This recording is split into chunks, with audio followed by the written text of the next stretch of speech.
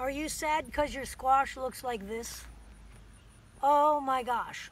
This happens all the time when you're planting squash and you get so disappointed in your garden.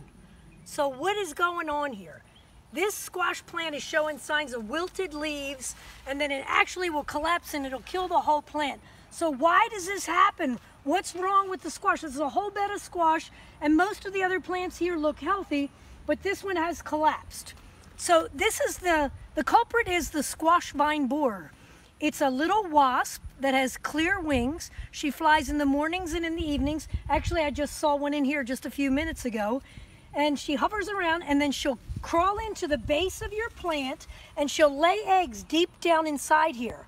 And when she lays eggs, the little larvae will bore into the stems.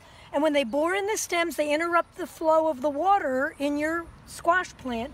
And gradually your stems die and you lose your whole plant. So here he is here. I inspected this guy and I was able to cut this fellow out. So look here, there's the little culprit.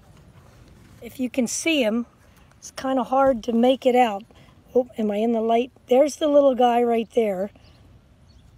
There he is, and there's his boring holes. He was up in the stem here.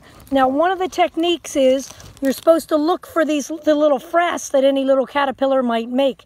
Here he is, he's come out of his, but he only gets about an inch. He's got a typical caterpillar looking body with a black head, and he tapers at both ends, and he'll definitely get bigger than this because this little guy's only ½ inch long. But he was burrowing these holes and causing the plant to wilt. So you look on the outside for frass and things to try to identify him. Now, one of the techniques that they say is in the early spring when you plant your squash, you can try to prevent him, put aluminum foil around the base of your stems or nylons, which sounds outrageously complicated. You might try sprinkling some diatomaceous earth around the base because that discourages a lot of different insects around the base.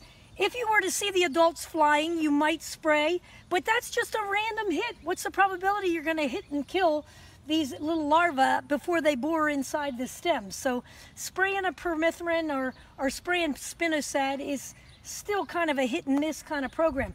The best thing to do is try to outsmart the insect. So they lay eggs in the early part, the first squash are susceptible, and then you can, are not susceptible, I'm sorry. Put in transplants early, you can outsmart the life cycle of the bug then, and also then planting late, like mid-June, planting and hitting the end of the cycle, or planting a succession of crops. You know they're gonna come, almost always they're gonna come.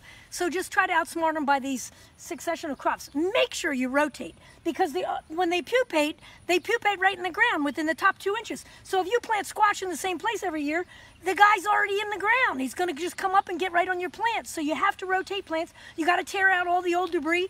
Don't keep any of these old vines on your garden. Get them cleaned out thoroughly. Even if you're a person that likes to tilling your garden in the late fall can turn that little larva that's in the top 2 inches, can turn him up on the ground and can actually kill him. So those are some preventative practices. Another thing to do is just get in there and look for him with your knife and look for the frass. And you can just cut open your stems and try to locate him. And I already cut this one, but I have a feeling I killed the stem.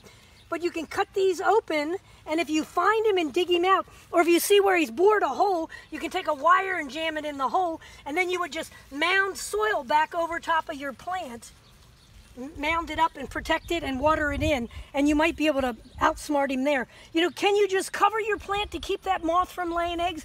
Yeah, you can, but remember, these are insect-pollinated plants. There's bees flying around here, so you can't cover them long-term. That can only be the early spring solution.